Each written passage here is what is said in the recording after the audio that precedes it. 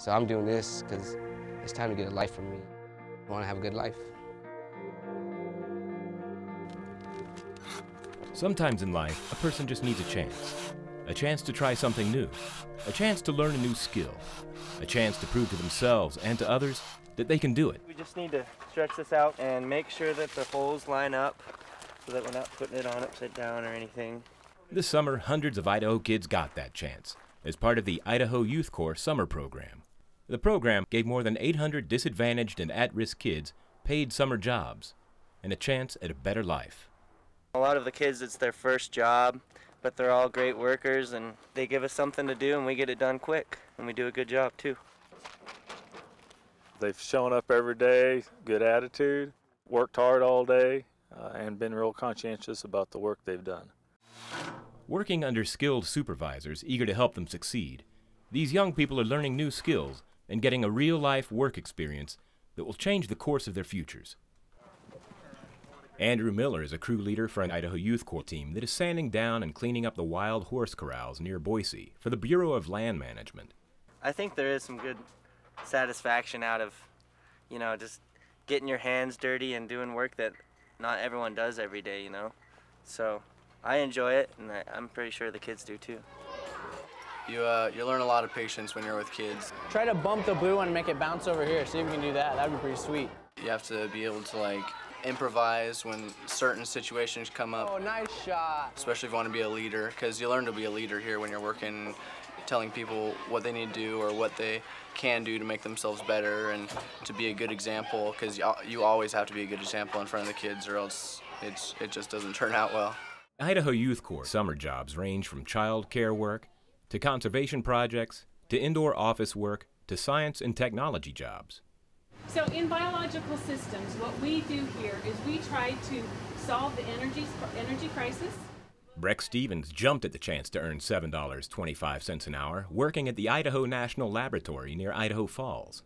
This program has showed me a lot of opportunities that I didn't really know were out there. It helped me realize that I might want to do something in the field of science, probably biological science or physics, somewhere along those lines. The Idaho Department of Labor runs the program, matching Youth Corps workers with government and nonprofit organizations across the state. Funding comes from nearly $3 million in federal stimulus money. Through the Department of Labor, we've had 6 girls that have come to help us this summer in our day camp program. I'm up, I'm down.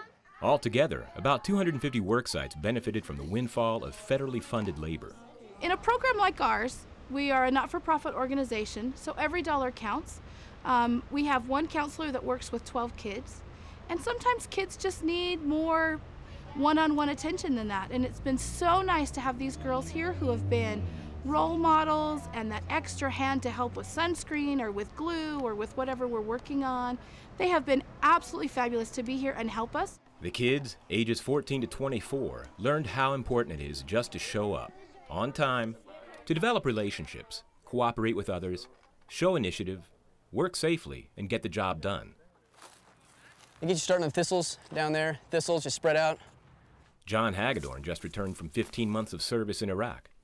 Now, as an Idaho Youth Corps crew leader, he's chasing down a different kind of enemy. Noxious weeds choking out the native plants along 5 Mile Creek in Meridian. It's really hard getting these guys out because you have to get down to the roots. So really, it's just manual. It's just a lot of hard, hot work. The Idaho Department of Labor's youth employment programs are funded by the U.S. Department of Labor under the Workforce Investment Act. The American Recovery and Reinvestment Act of 2009 reinvigorated the program and helped connect hundreds of Idaho's young people with the rewards of a job well done. We're all avid Idahoans and we love our state, and I think doing this we can finally take a part in making things better. We actually improve things. We can actually have a solid, a tangible result of our efforts.